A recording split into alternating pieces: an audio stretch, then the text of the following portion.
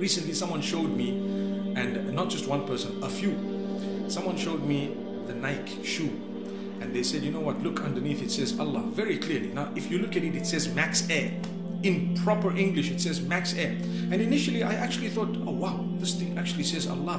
But they turned it around. So naturally when you're writing the M, it's going to look like the other part of Allah that way around. And if you put an A, for example, the A is going to look like the Ha, that's that way there. So were you asked by Allah to turn things around and check what they look like and so on? They said, no, it's quite clear. Initially I also thought, what's going on? But then I quickly realized when I spoke to several scholars, and they said, listen, this is the English language, this is how it's written. When you're writing in joining handwriting, or when you're writing it in a specific way, this is what it says. And the Muslims get so angry about this little thing, which is according to a certain language properly written, to say Max Air, for example.